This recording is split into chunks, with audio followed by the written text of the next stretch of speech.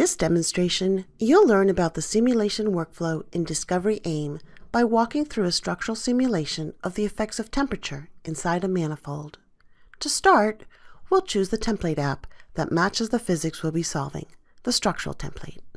In the initial step, we'll import an existing geometry, and then in the next step, select thermal, keeping all other defaults. Click Finish to start the simulation. The simulation is made up of distinct but connected steps. Discovery AIM calls these tasks. The template creates the tasks of your simulation shown in the summary grid and in the Workflow tab of the View panel. Each task is a connected step in the simulation. Click on the task to open that task's data panel. Each task is a container for all of the objects and settings within that step.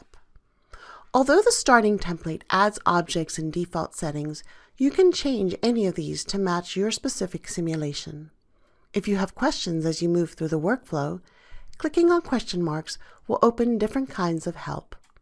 Let's start setting up the simulation. Because I enabled model editing, the geometry task is where I can edit the geometry file. Here, you can modify an imported geometry or even create a new geometry. Return to the physics simulation by clicking here.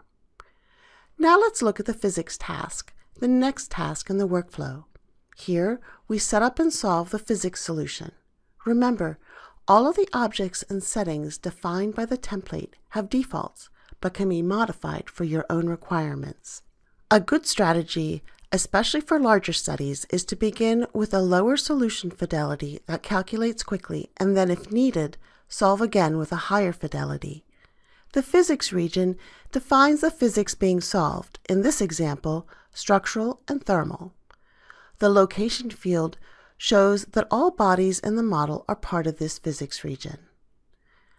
There are visual cues and messages to help you set up tasks.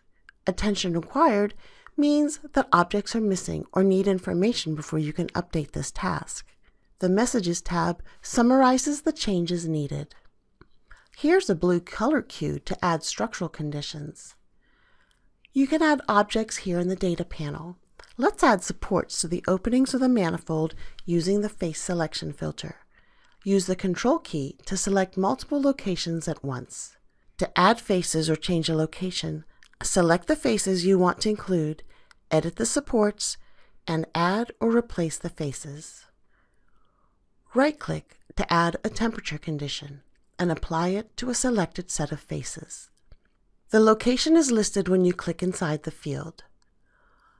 Solve Physics runs the calculation and updates the physics task.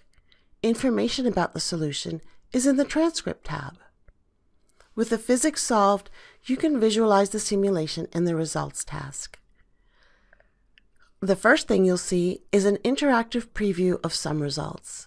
You can explore areas of interest before generating higher fidelity results. The template automatically adds 3 high fidelity results which have to be updated before you can visualize them. You can add more contours, calculated values, isosurfaces, or vectors to view the variables of interest. Now, updating the Results task evaluates the results. It's easy to preview or animate any of the results. You can even view them simultaneously. This completes a simulation in Discovery AIM. Once you've reviewed your results, you may want to make refinements or changes to the geometry or the physics setup and solve again. This concludes getting started with Discovery AIM workflow. In Part 2, I'll show you more about the Discovery AIM workspace.